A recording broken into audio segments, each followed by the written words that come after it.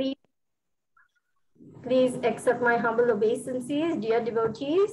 All glories to Srila Prabhupada, all glories to our beloved Gurudev. And it is such a delight for me to be with you all once again. My humble obeisances to each and every one of you. Thank you so much for joining this call. Today, I would like to speak on this particular verse of the 11th chapter of Bhagavad-gita, verse number 33. I've briefly referred to this verse recently in one of the classes where I quoted some lines of the purport, but today I thought this is a really nice verse to go into in depth because it's so beautifully summarizes the whole mission of Krishna consciousness. That's my humble opinion. So I chose this one. I hope it will enliven you also. So let us begin with the invocation prayers. Om Namo Bhagavate Vasudevaya.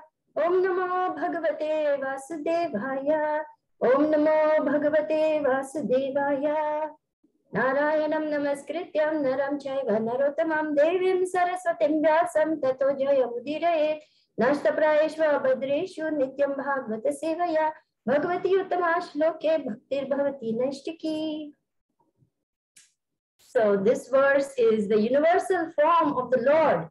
Arjuna, after speaking to Krishna and listening to Krishna, finally he says, I wish to see this universal form of yours, my dear Lord. And Krishna replies, he says, you cannot see me with your present eyes. I will give you divine eyes so that you can see this vision, because this vision is very difficult to behold. And there Krishna shows his Virat Roop, his universal form, where universes, galaxies, planets, hills, mountains, so many living entities. And Arjuna is bewildered. So many arms, so many legs, so many eyes, so many mouths, so many, the whole manifestation and scorching fire blazing on all sides. And he's trembling and he's offering obeisances again and again. And he's asking the Lord so many questions. So we are at that point, very interesting point.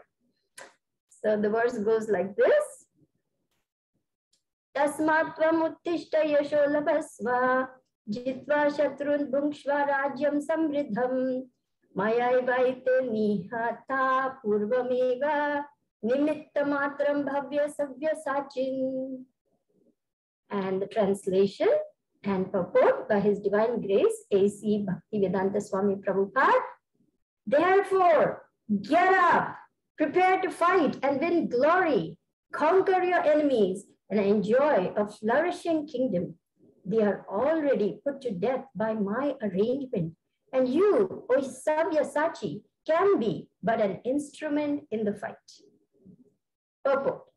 Savyasachin refers to one who can shoot arrows very expertly in the field. Thus, Arjuna is addressed as an expert warrior capable of delivering arrows to kill his enemies. Just become an instrument.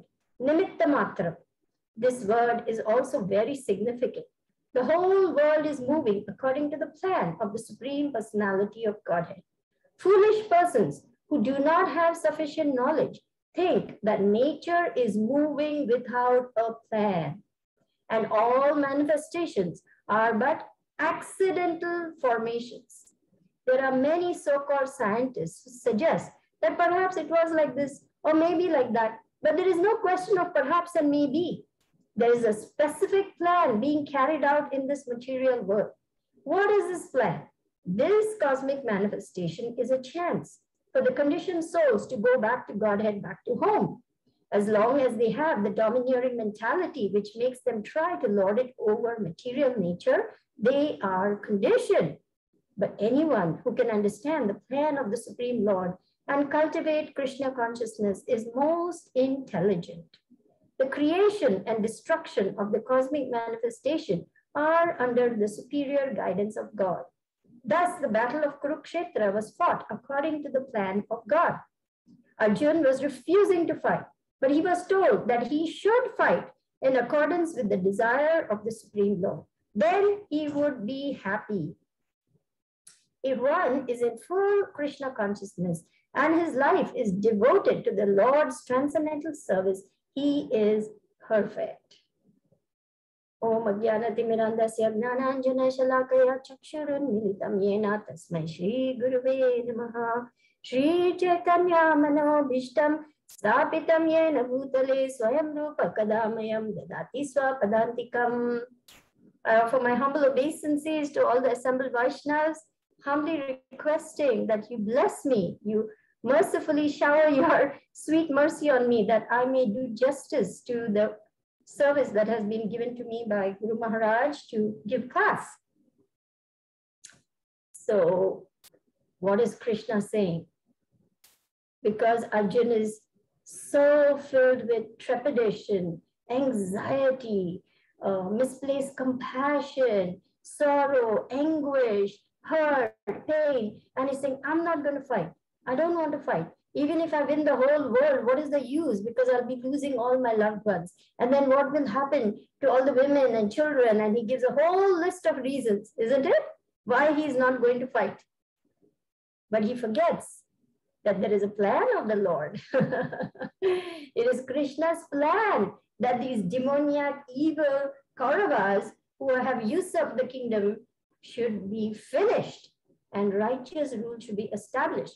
So Arjuna is doing and thinking according to his own calculations, which is based on the bodily concept of life. But he now is beginning to realize that Krishna has a plan. And his whole mood changes from that of a equal. Previously he was treating Krishna as an equal. But now he says, Shishya steham shadi tvam mam tvam prapannam. I am your surrendered disciple.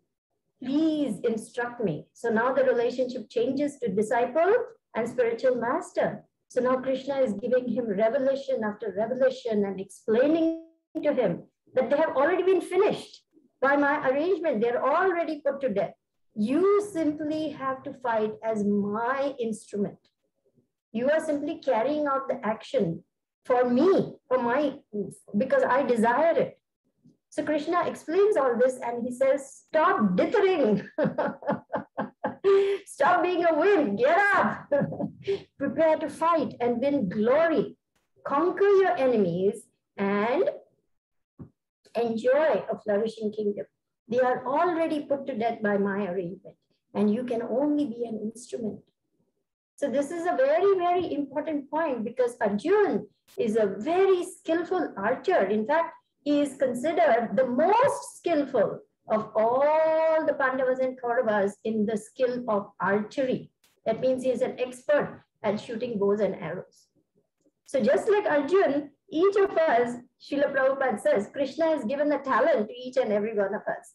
And if you use that talent in the service of Krishna, your life will become successful. So each and every one of us has been created by Krishna and given certain skills, certain abilities, and they are meant to be used in the service of the Lord. And when we do that, then our whole service becomes pleasing, our life becomes pleasing, our life becomes service to the Lord, because that's our dharma, that's who we are. Jivera Swarupoy Nitera Krishna Das.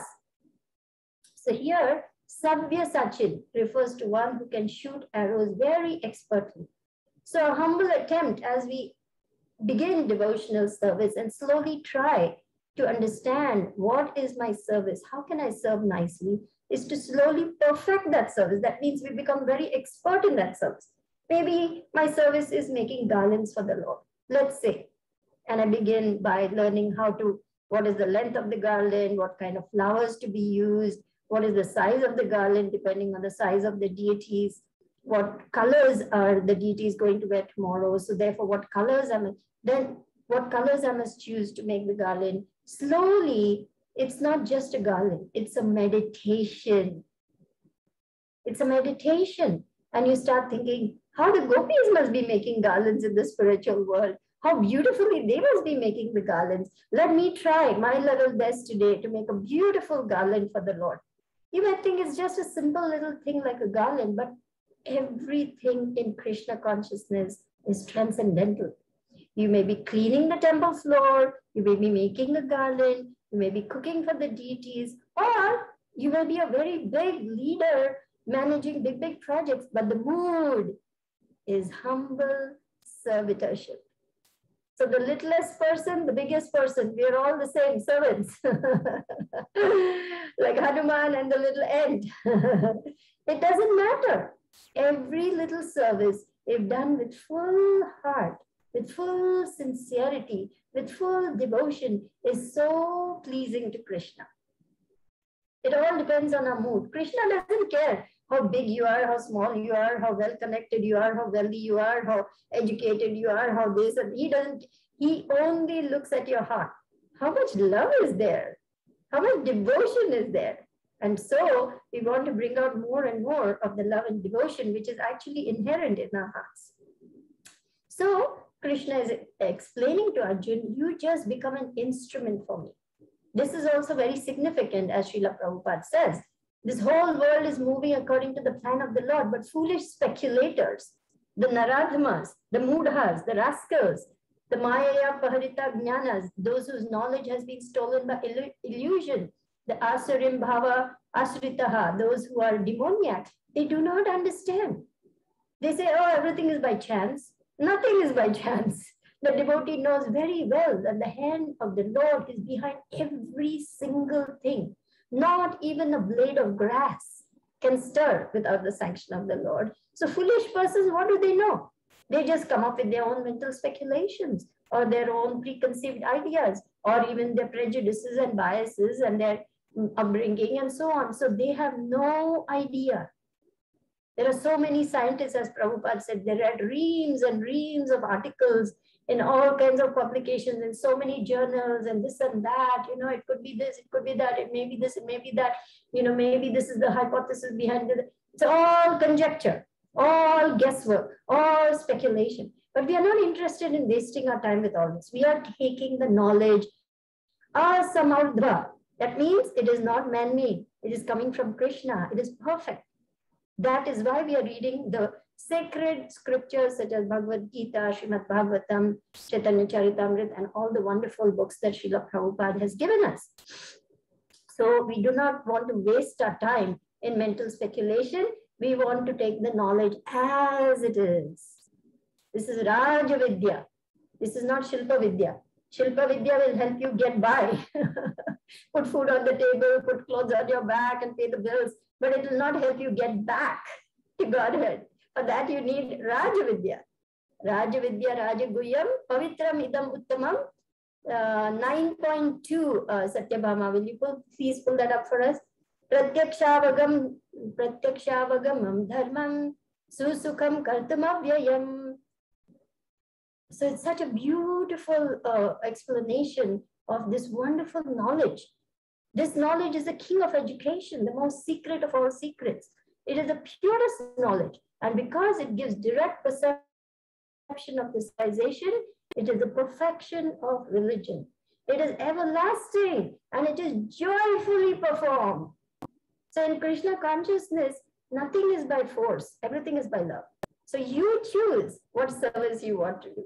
You choose how many times a week you want to do it. You choose when you want to do it. When means in accordance with the deity's schedule or whatever but you can choose the services in such a way that you can do your home duties, your work duties, your recreation nicely and engage in devotional service. That's what I mean when I say nothing is by force, everything is by love.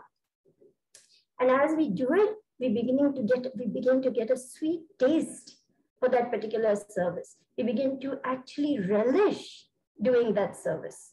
And then we start trying to make it more and more expert, more and more perfect. It's like every service, even though it may seem very simple, has potential for great expertise in it. A simple offering, a simple garland, a simple outfit, whatever it may be you may be doing, you have the potential to shine in that particular area of expertise. And that's what Krishna wants. Krishna wants us to shine. Whatever little bit our service may be. Shine in what sense? Shine in the sense of doing our best. Doing our best, putting our whole heart in it.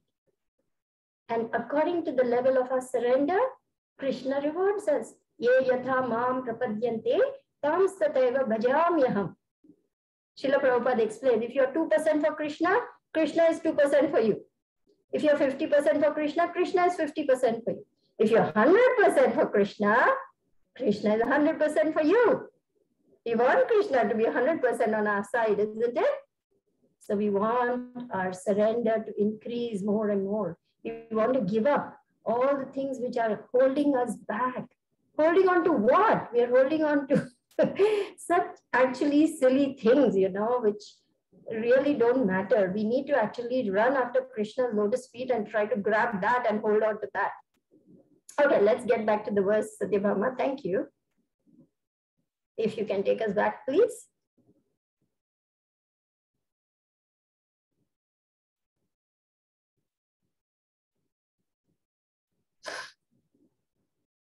D3.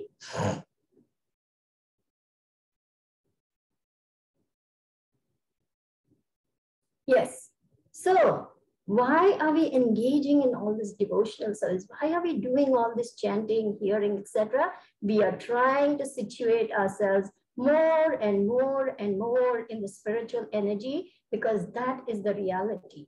That is where we belong, actually. Not this material world of birth, disease, old age, and death. And this is the Lord's plan, my dear brothers and sisters.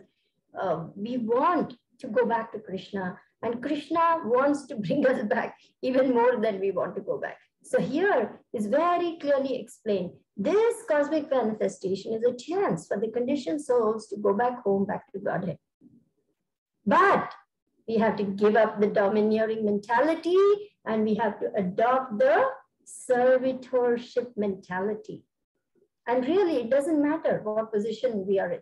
We may be, as I said before, a big leader, but still the mood is humble servitorship, servant leadership, as His Holiness Bhakti-tirtha Maharaj explained, that whether you're a leader, whether you're a janitor, the mood is humble servitorship. We try to do everything as a service to Krishna as nicely as we can, thinking ourselves just very humble instruments of the Lord. Whatever I have been given is given on loan. Any moment Krishna can take it away. Any moment our powers will be gone, can be gone if Krishna so desires.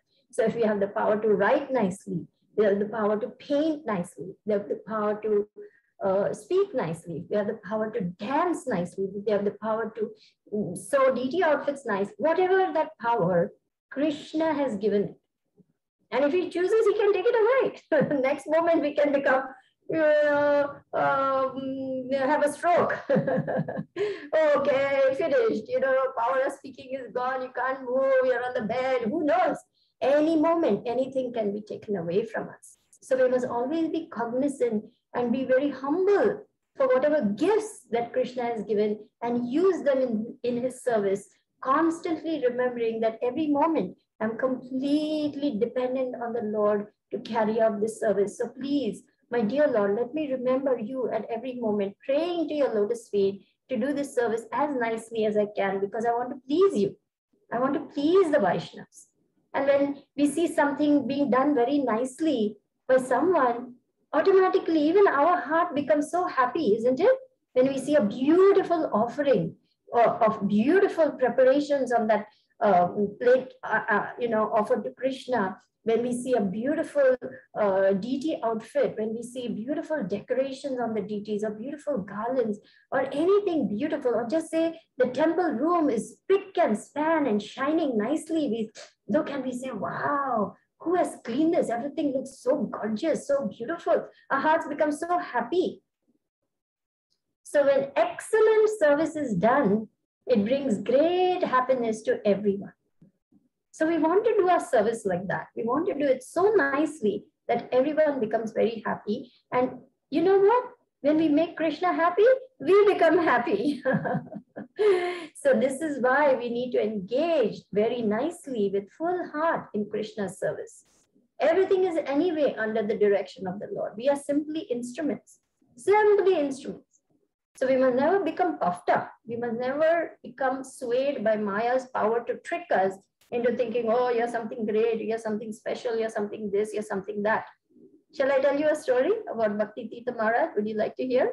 It's a very beautiful story. Maharaj, of course, is highly empowered preacher. He had gone to communist Russia, behind the Iron Curtain at great personal risk. He had done so many things, to spread Krishna consciousness. Srila Prabhupada was so pleased with him, so pleased with him.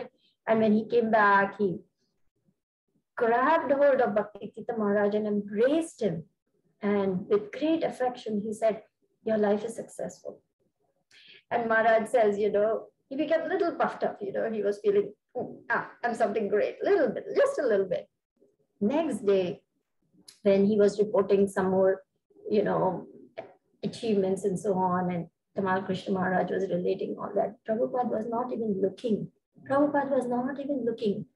And Maharaj was thinking, what's happening? What have I done wrong? What has happened?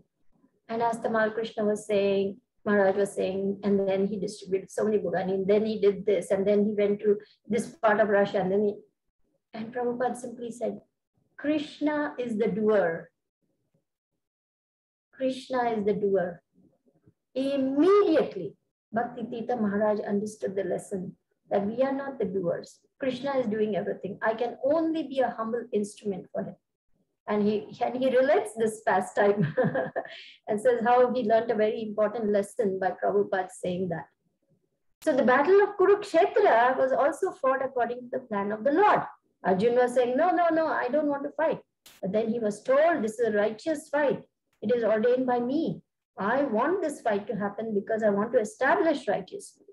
And then he took up the mission of the Lord. And it is said that throughout the battle, he was shooting those arrows with a smile on his face. If one is in full Krishna consciousness and his life is devoted to the Lord's transcendental service, he is perfect. So we want to attain that point. We want to attain that stage of being completely devoted, completely absorbed in the service of the Lord and make our life perfect. This is a rare opportunity in this human form of life. Satyabhama, we can stop the screen share, and I would like to see my God family if possible. If brave souls can put on their cameras, it'll be so nice, but it's up to you.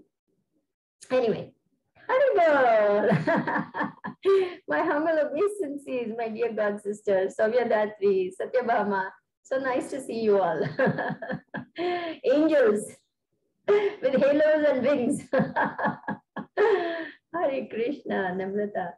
So you see, the lessons over here in this purport are so important for all of us to remember and understand and digest and apply to our lives. This is Krishna's plan, to take me back to Godhead. There is no other plan. How can I do my best? What should be my endeavor while I'm over here? How can I perfect that service? How can I do it so pleasingly that Guru and Krishna are very happy with me? Vaishnavas are very happy with me. Because remember, without making the Vaishnavas happy, without the blessings of the Vaishnavas, without the blessings of Guru Maharaj, we cannot make any advancement. It's not going to happen. It's just not going to happen. The secret to advancing in devotional service is to please the spiritual master, to please the Vaishnavas. So our endeavor should be to become humble servitors with whatever tiny little skills we may have. It doesn't matter. See, there's a story. I'm going to tell you a story. There was a janitor. You know what's a janitor, right? He's the one who sweeps the floors and, keeps the place clean and all that. So there was this company chief, and he had just given a talk, and he had encouraged all the employees that try to do your best, think of this company as your company, do everything, in a very sincere way like that. So this young man, he was just not very educated. He had this job of janitor, but he took that seriously. He said, let me do my corner as nicely as possible. Let me keep everything neat and clean. Let me do my best. So he went above and beyond. He did, more than was expected of him. And his supervisor noticed that. Oh, this boy is very responsible. He's very hardworking. So he started giving him little more responsibility. And every time the young man responded by doing well, by doing more, by doing well, by doing. And slowly, you will not believe it. He rose to the position of sub-supervisor under that supervisor. Then the supervisor himself got some promotion, and then they said, hey, why not promote this man? So now he was in charge of other people. And then he started thinking, How can we make this shop front more attractive for customers? Let's put this, in this window, and let's put that, and let's put this mannequin here. So he started thinking how to get more sales. So they promoted him into a sales position. And slowly, this little humble janitor became the regional manager for that company.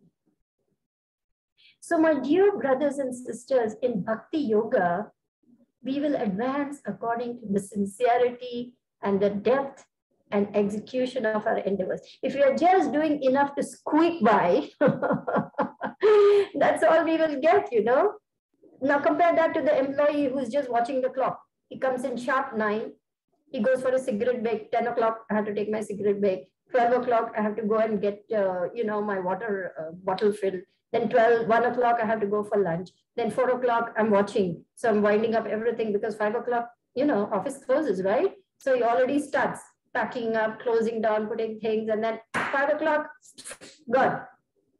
So he's just doing just enough to keep his job. Is he going to get a promotion? No brainer. Of course not. He's just going to get by, and he's probably going to retire in that position, but he doesn't care because that's, he just takes it that this is just a job. There's no loyalty, there's no commitment, there's no desire to excel, there's no desire to add value or purpose or meaning to that company. How is he going to do any better? You see? So after coming to Bhakti Yoga, we must consider, I have received a matchless gift.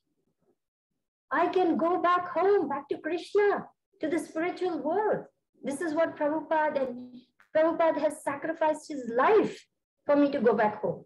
Our Guru Maharajas are sacrificing their life to teach us all the lessons that we need to learn to go back home. Why should I not do my best? Why should I not endeavor my level best for the day, whatever little bit I can do, so that I can make nice advancement in Bhakti Yoga? And in the end, if Krishna is pleased, may he take me back. Why should we settle for less? So my prayer and my hope is that we all, including myself, I'm preaching to myself over here, try to overcome our anarthas, try to situate ourselves in fixed devotional service, try to become expert in whatever it is we are doing, follow the plan of the Lord for our life rather than our own mental concoction, make our life perfect and go back home, back to Krishna. So I hope that,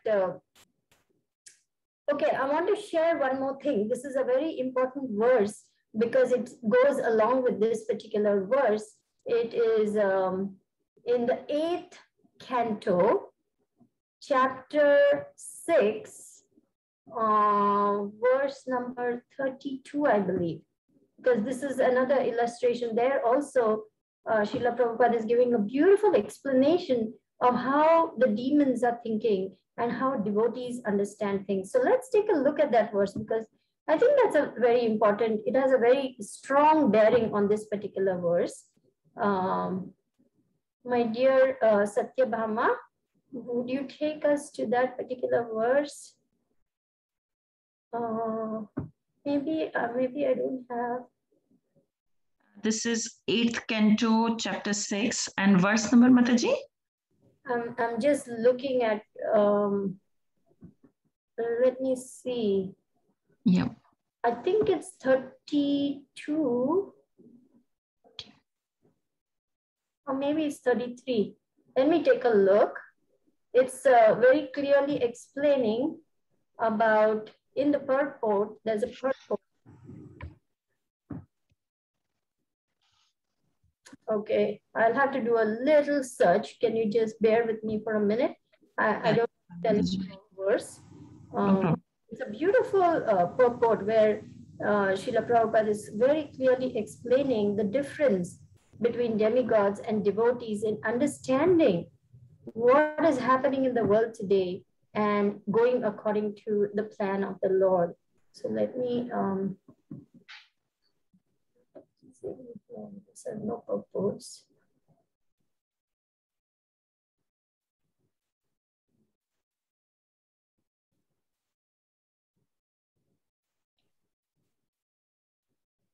Just give me a minute and I will try to find it.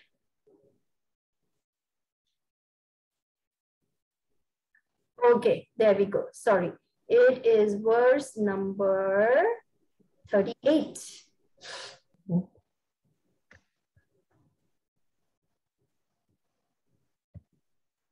Yes, I want to, this is the churning of the milk ocean, you know, the Mandara mountain is being used, and both the demons and the demigods are churning that ocean of milk to bring forth the nectar. And here, yes, I would like to read from this part. The omnipotence of the Supreme Lord is proved here. For simply with one hand, he lifted Mandara mountain, the demigods and the demons, and placed them on the back of Garuda and brought them to the ocean of milk. Now the demigods, the devotees, would immediately accept this incident, knowing that the Lord can lift anything, however heavy it might be. But although the demons were also carried along with the demigods, demons, upon hearing of this incident, would say that it is mythological. But if God is all-powerful, why would it be difficult for him to lift a mountain? Since he is floating innumerable planets with many hundreds and thousands of Mandara mountains, why can't he lift one of them with his hands?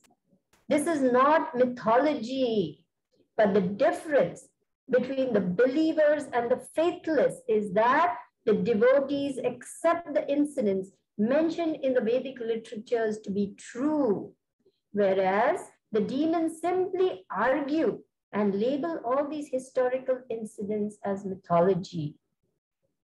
This is exactly what Prabhupada is saying in this purport about scientists, you know, speculating and saying this, that, but never admitting that there is God. Demons would prefer to explain that everything happening in the cosmic manifestation takes place by chance. But demigods or devotees never consider anything to be chance. Rather, they know that everything is an arrangement of the Supreme Personality of Godhead. That is the difference between the demigods and the demons. So we have been given such a rare opportunity, dear brothers and sisters, to engage in this process of devotional service, to perfect our lives and to go back to Krishna, which is actually our real home. We belong there. We don't belong here. We fell away. We were with Krishna and we have lost our way. And here we are in this material world struggling with all the different gunas and all the different headaches and all the different problems. But we can make our way back home by this process of Bhakti Yoga. So my hope and my prayer is that we all really try in our own small, humble little way to do every little thing. It may be very simple. Yad karoshi, yad ashnashi, yad juhoshi dadasi, yad tapasyasi kaunteya, tat kurishva madarpana. Whatever you do, whatever you eat, whatever you offer, or whatever you give away, or whatever austerities you perform, O son of Kunti, do that as an offering unto me. So no one is barred from performing devotional service. No one. Everyone can do it. All Krishna is asking for is what? Love and devotion. Patram pushpam phalam toyam yo me bhaktya prayachati tadaham bhakta uparitam ashnami prayatatmanaha. If one offers me with love and devotion of patram, a leaf, tulsi leaf, pushpam, a flower, phalam, fruit, water, toyam, with love and devotion, I will accept it. So in that particular purport, Srila Prabhupada writes, even the poorest man can offer any of these things. This is available anywhere all over the world. So all we have to do is become steady in our little seva, whatever little bit it is, and with great love and devotion, offer that to Krishna. And slowly, by hearing more about Krishna, by understanding who am I in relation to Krishna, following the orders of the spiritual master, we can slowly become more and more situated in our real spiritual position of loving servitorship to Krishna, and finally go back to Krishna. This is my hope and prayer. So thank you all very much for listening so patiently. We can now open up for questions, comments, realizations, and of course, corrections as always. If I made some mistake, Please help me to correct myself. Thank you. Hare Krishna. Hare Krishna. Thank you so much, Mataji, for the wonderful class. Devotees, if you have any questions, any comments, realizations, please unmute yourself and ask, or just type in the chat box and I will read it for you. Thank you.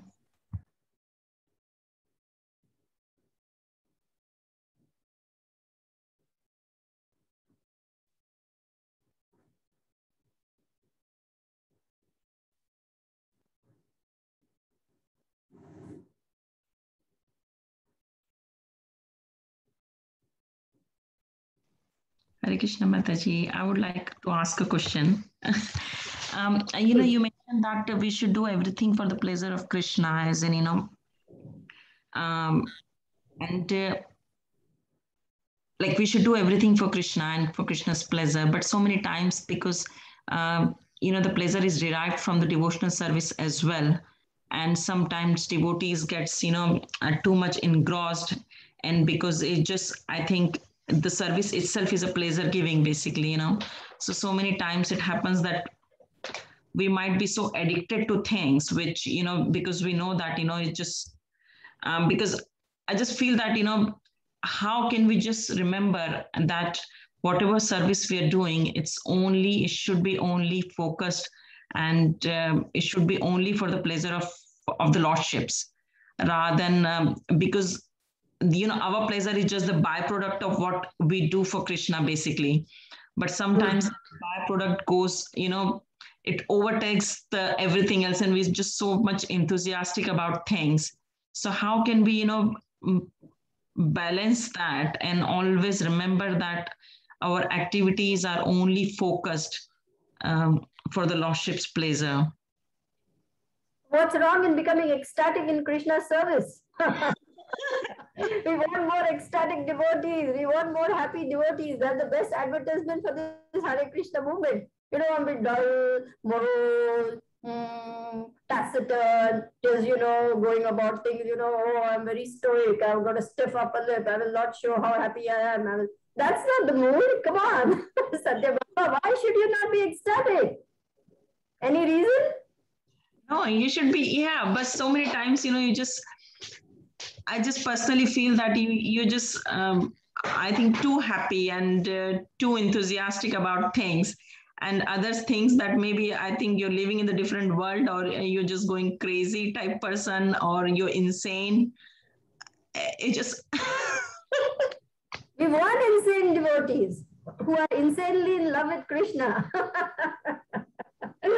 We want devotees who are absolutely mad with ecstasy. Please, let's have some. Show me where they are. I'm going to run and catch some dust from their lotus feet. So if you're ecstatic in devotional service, Satyabhama, I'm coming running to UK. I want some dust from your lotus feet. Coming to you, Mataji, to Slovenia. Why we should? I don't understand this. We want ecstatic devotion. Not that we are looking for ecstasy, but if we become ecstatic in Krishna's devotional service, we become truly happy in Krishna's service. What is wrong? That's Radharani's showering you with mercy. Jayananda Prabhu, he was so absorbed in Krishna's devotional service, and he was so happy doing all his different services. There was a person who was watching, and he says, oh my God, if the garbage man of this temple, he was lifting the garbage in great happiness, is so happy, there's really something to this Hare Krishna movement. This is a true fact. I'm not making it up. So we want devotees who are so in love with Krishna that they're doing all their services, just in so much love of Krishna that radiates in the form of bliss and contentment and happiness and joy and wanting to share that. Hey, come on, you also taste this nectar. It's wonderful. Come, join the bandwagon. We want ecstatic devotees. We want devotees who are so happy in their services that it becomes very obvious that they are tasting some nectar, and then others become curious and say, hey, what's going on over here? I want to join this Hare Krishna movement. They're so happy all the time. So I don't know whether I'm hearing you right or whether I have understood your question. I don't know whether you're feeling that some services are very exciting and make you enthusiastic and other services make you feel like real bored or, not very interested and it's a drag. And so you're sort of comparing the two and think, oh, I like this service, but I don't like this or something. Is that the case or what's going on? No, that is not the case. I just feel like so many times, like for example, you're making a feast for Krishna. Okay, it's just making a lunch and making nice items for Krishna. You feel like when you offer that, you feel really good about it that you've offered something nice, and it just. So I just feel that time you should have a feeling that I'm not doing it because it makes me happy. I'm doing it because Krishna will like it, that he has nice meal basically. So I'm just trying to say that because it just gives you happiness basically. So many times when your home deities basically, you dress them and they look very happy, and when you look at them, you look very happy. You feel very happy about it. That wow, they're looking so beautiful, and and that time I feel like no, it's not about me. It's about them. They should be looking happy, beautiful because they're the Lord. Because I think you're experiencing ecstasy simply by engaging in devotional service, and then you're feeling fearful. Why am I feeling so much ecstasy? But when Krishna is happy, you become happy automatically. Srila Prabhupada, when he was asked, how do we know Krishna is happy? He said, you will become happy. So if you're feeling happy after dressing your deities nicely or after making a nice offering, what is wrong with that? No, nothing. There is nothing wrong. But I just feel like the mindset should be for the pleasure of the Lord rather than. Yeah, I just feel guilty about it. That am I doing it for myself or am I doing it for them? You don't have to worry so much about it. As long as you keep engaging in devotional service, as long as your motivation is, how can I do this nicely to please Guru and Krishna?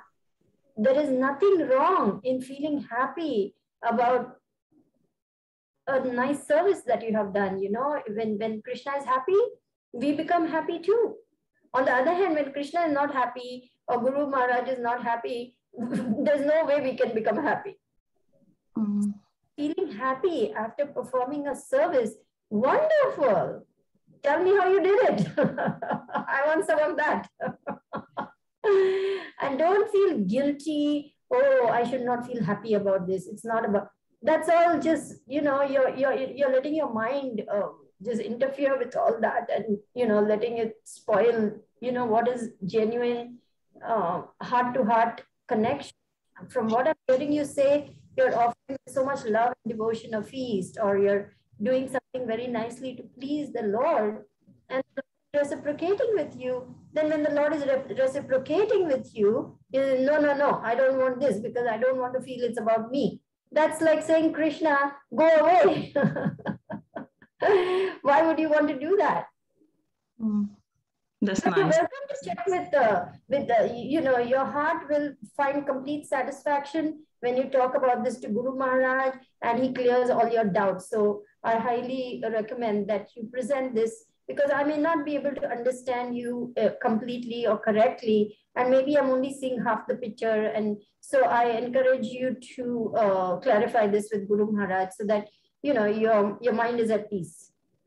Thank you, Mataji. That's very useful. Hare Krishna. Hare Krishna.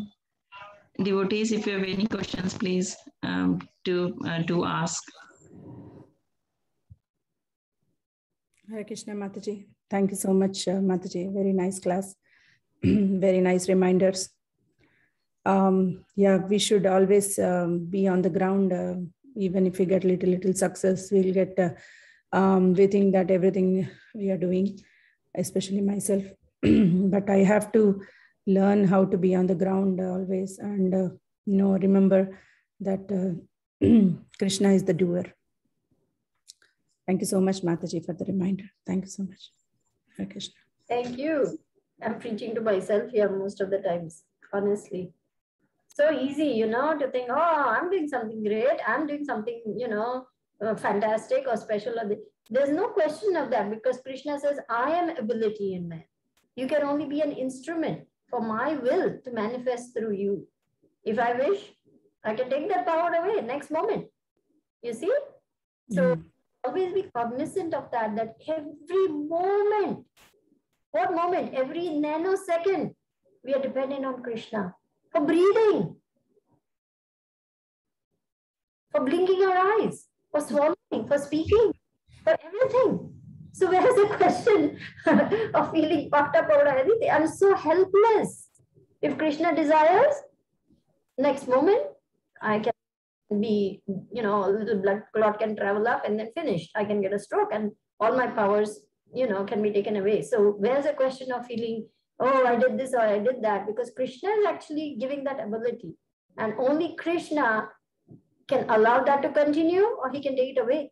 So we are ever dependent, completely dependent, totally dependent on the mercy of Krishna. Yes, Mataji. Totally agree. Thank you so much. Thank you. Praying for a wonderful Pushpabhishekam and Chapan Bhog. Yes, Mataji.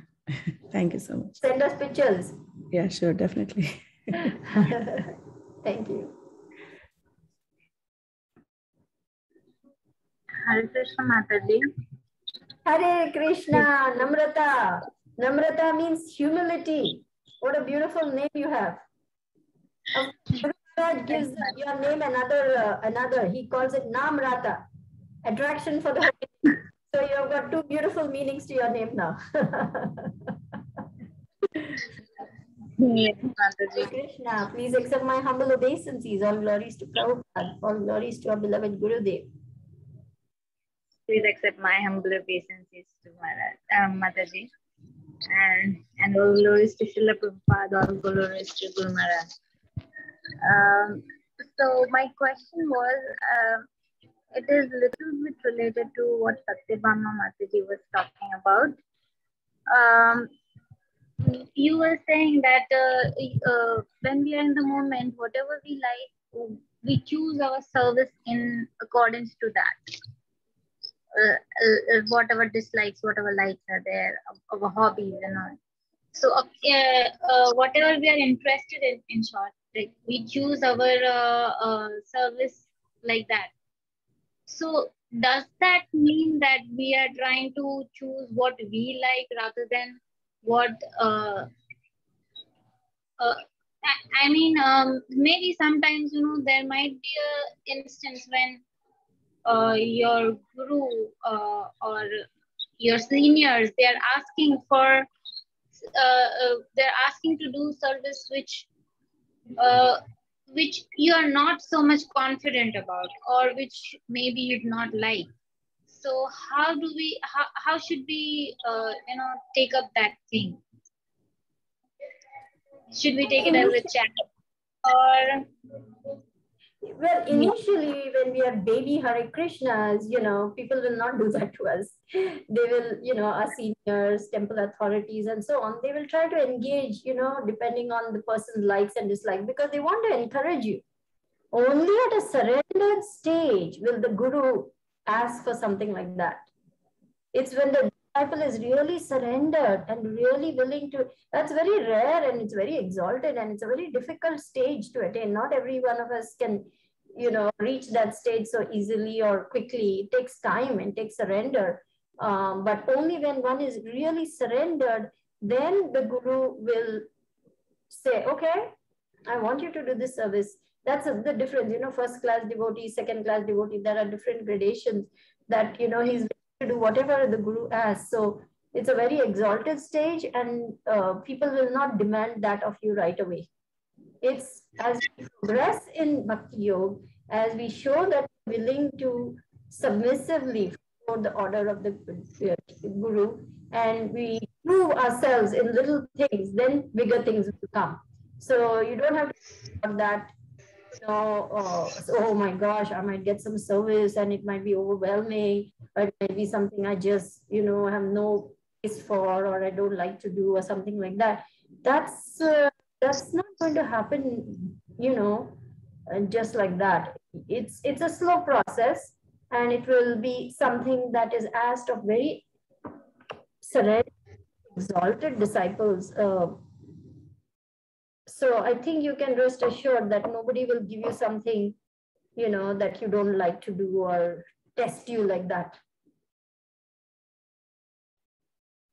That's my experience, at least in the few temples I've been in America. I really don't know how the situation is in India. So I cannot comment what is happening at your local level. But in general, if there's a sensible person, as temple authority, he or she will see to it that people are happily doing what they like to do before making demands of, you go now on book distribution, you go and, do this and do that. That's at a much later stage.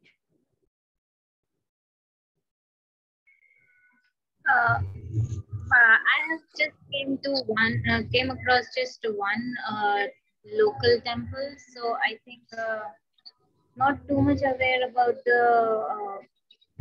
what India is doing in distributing services. But I was actually asking, should we take it as a challenge or something like that? Yes, but yes, you answered it very nicely and satisfactorily that this might not come at the initial level. You might need a mature bhakti stage to face that thing.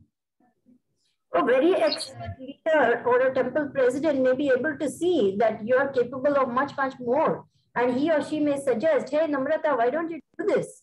And so, they might see a very intelligent person. If you just keep telling them to, fold the clothes, they're going to get bored out of their minds, She needs something more challenging. She needs something more intellectually stimulating. And they might put you on to something else.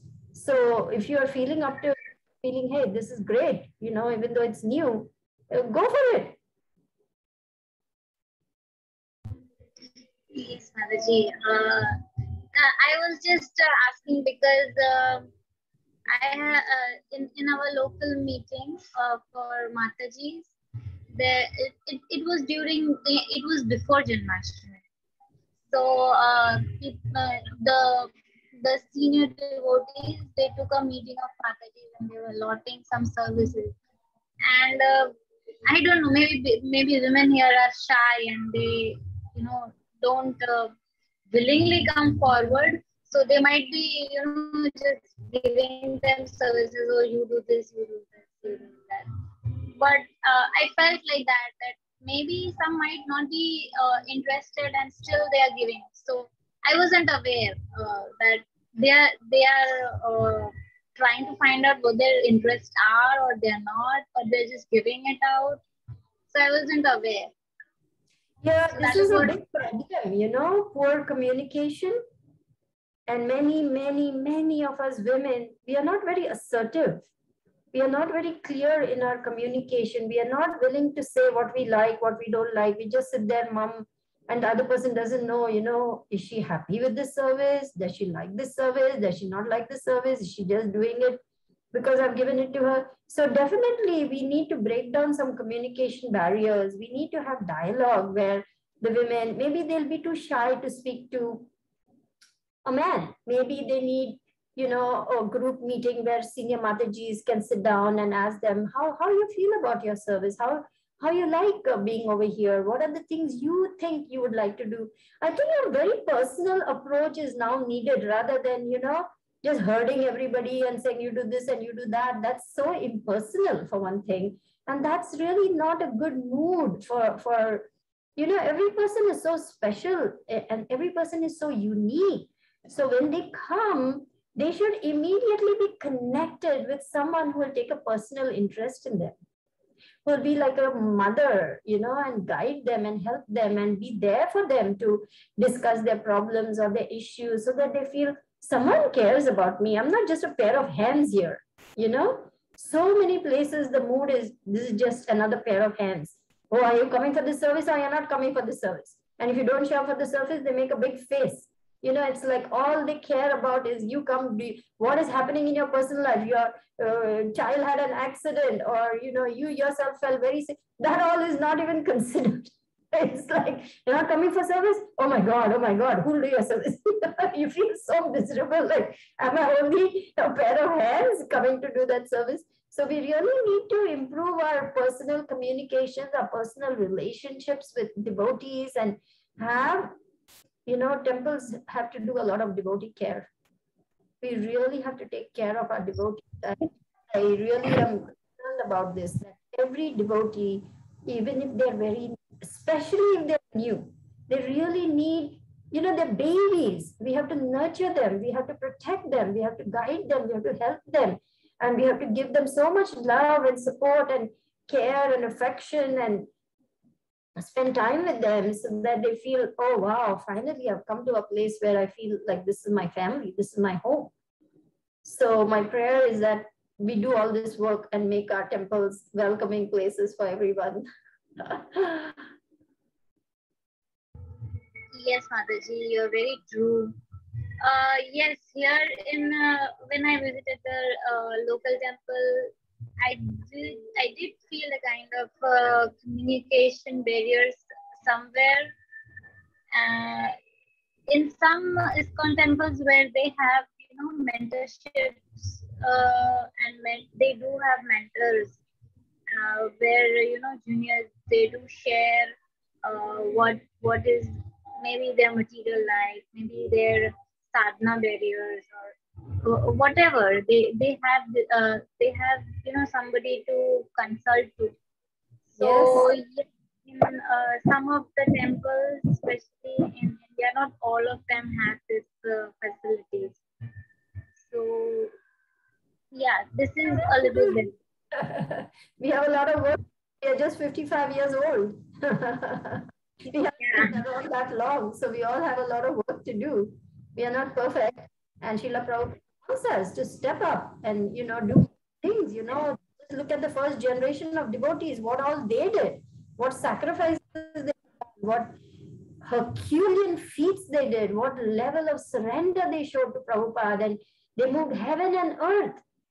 Just think what sacrifices the first generation made, that today you and I have a temple. Today you and I don't have to worry when we go to a temple, we know we are going to get prasada. We just know it because it's there. There's so much abundance of prasada. But who did all that hard work? The first generation. I believe our generation has to work hard on relationships at all levels. In the temples, between leaders and the disciples, between families, between, you know, friends, between brothers and sisters, between mother and child, you know, parent-child conflicts, brother-sister conflicts, husband-wife conflicts, leadership and, you know, the congregation conflict. There's so much conflicts happening that unless we work on this issue, our ISKCON needs to become strong by working on relationships, so that we have a very strong congregation, strong families, strong temples. Then we will be able to attract people who will come and feel sheltered. But if we are bickering and quarreling and cribbing and fighting and doing this and that, people are going to think, oh, well, like that. So we have work to do. We have a lot of work to do. Yes. Together.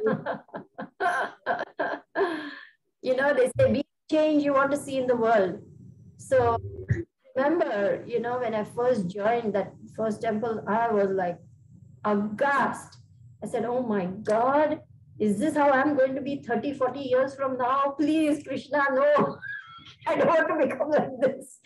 Cribbing, fighting, bitter, angry, crabby, grumpy, mean-spirited, fault-find. Oh, it was so difficult for me to see certain people like that, and I was just like so uninspired, and I kept thinking, what to do now? And I remember talking to my GBC, and I remember him telling me, all right, you be a good example. I was like, okay, all right. So work cut out right there, you know. We cannot change others, we can only change ourselves.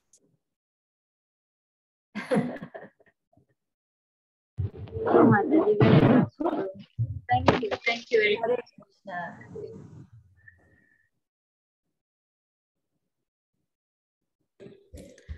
So, Mataji, Satyabhama Mataji had to drop off for a laptop crash. So, I'm just taking over her place.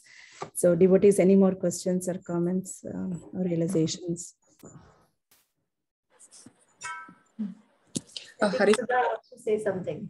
Yeah, can I ask Mataji, is it okay? It's 12. Yes, please accept humble obeisances. All glories to Srila Prabhupada. All glories to our beloved Gurudev. Yeah, Hare Krishna. Please accept my humble obeisances to Mataji. All glories to Srila Prabhupada. All glories to Guru Maharaj. Thank you, Mataji, for the very nice class. Always very inspirational class. Thank you so much. I have one question, Mataji, like how to balance like humility as well, like, not putting yourself like too low. Sometimes, like, if you're too humble, like when you're really interacting with the materialistic people or outside anywhere, they might take it like very differently. So how should we really balance that, like, Humility doesn't mean being non-assertive or letting people push you around or bully you or, take advantage of your sweetness and kindness and soft nature or anything like that. We can be humble, but we can also be assertive. And that is difficult. Many of us women have a very hard time asserting ourselves. We are either aggressive, we get angry and we shout and we scream and we yell and cuss and we, or passive, we like, oh, how can I say this? We veer between being childlike, that is passive, or angry, aggressive. What we need to do is learn to be assertive. That means very clearly setting the boundaries, what I'm able to do, what I'm not able to do. I'm able to come at this time, I'm not able to come at that time, being very clear about what you can and cannot do for, especially materialistic people. We have to be very clear because remember, materialistic people are infected with the mood of Kali. They want to push, they want to exploit, they want to abuse, they want to, get their way, they want to. So we have to be very, very, very careful and set up strong boundaries so that people cannot do that to us. You have a responsibility and a right to protect yourself. It's part of self-care. Mm-hmm. Remember, we have to take care of not just our bodies, we have to take care of our mind, our emotions, and everything to protect spiritual health. So humility doesn't mean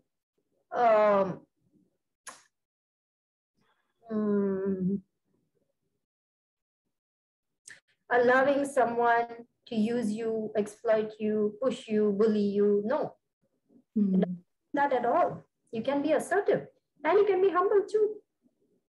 Okay. Okay. So having yes, Mataji. Okay. Yes, a little bit, like having an agenda, like, okay, what you want to do, like what you're available. So you have to be very assertive in that, but as well, you have to be very humble. Yeah, you can be polite, you can be courteous, and you can be humble. But at the same time, you can be very clear because people will push you. If they see you, oh, can you do this one more? Can you do one more of the, can you, they just pile on. And, they say that people will treat you according to how you allow them to treat you. Okay. So, people just push the boundaries. If they can get away with it, why not?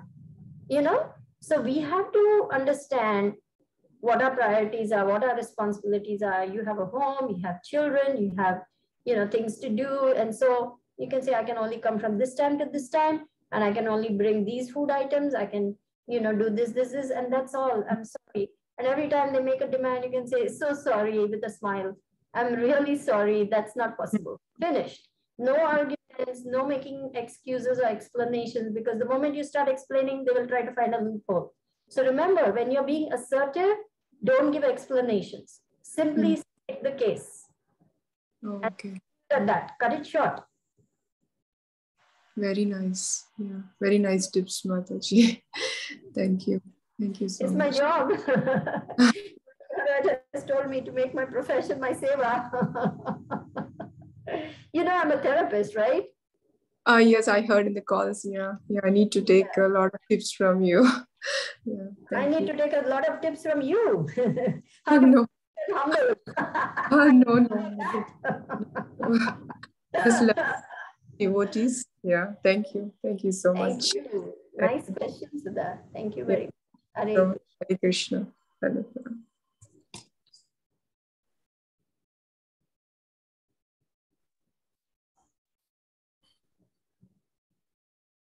Hare Krishna. Any more questions? I think there are no more questions, Mataji. I think we can end the call. Okay. Thank you so much, thank you all Mataji, very for your much. appreciation and time today. Thank you so much. Srila Prabhupada ki jai, Guru Maharaj ki jai. Thank you so much, Mataji. Thank you all, dear devotees, for very patiently listening and tolerating me. I know that some of my answers may not be pleasing or may not be complete because I can only speak up to the level of my knowledge and realization, which isn't much. So I humbly request you to forgive me if I have disappointed you or, in some way you're not too happy with the answers of the discussion. Please forgive me and please pray for me to do better. Hare Krishna. Thank you, Mataji. Thank you so much. Thank you. Hare Krishna, Mataji. Hare Krishna. Please accept my humble obeisances. Glories to Srila Prabhupada. All glories to Mataji, you're really on point with your class. Excellent. Fantastic. Thank you. I'm sorry, I didn't hear the first part. You're on point with your class, Mataji. Oh. You're on point. Very Thank simple. you. Thank you for encouraging me in my service. Thank you. Blessings. Thank you so much. Hare Hare Krishna, Mataji. Hare Krishna.